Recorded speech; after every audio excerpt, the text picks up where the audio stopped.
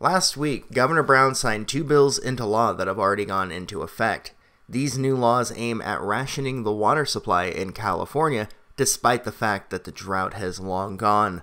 How much water are you allotted by the government? How much water are you allowed to purchase to cook your food, to bathe, or to wash your clothes?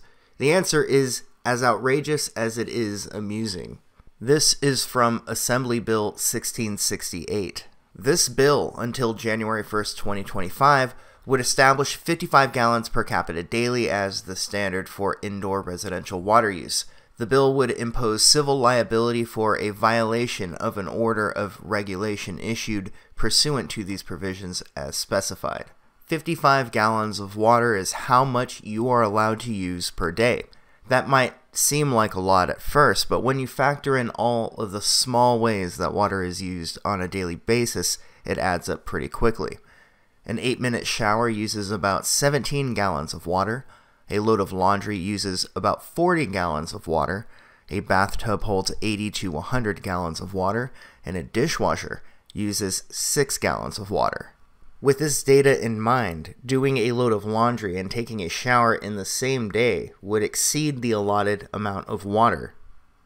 That's not even factoring in making food or washing your hands throughout the day. Unlike Flint, Michigan, where the water has lead in it, in California you can use the water, but you will get fined if you do.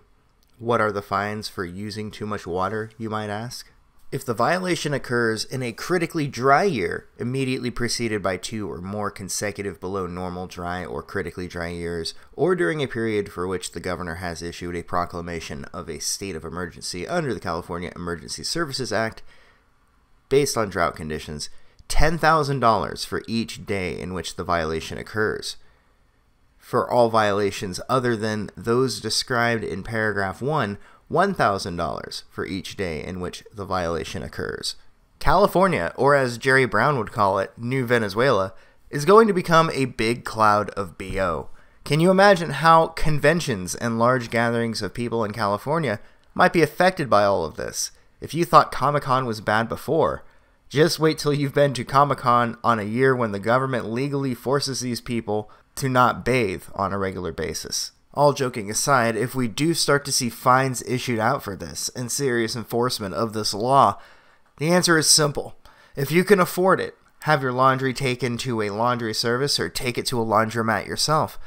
This is where most of the water is used, and you would be able to wash your dishes and take a shower in the same day. That's pretty generous of Jerry Brown, don't you think? Rationing water, even after the drought has passed?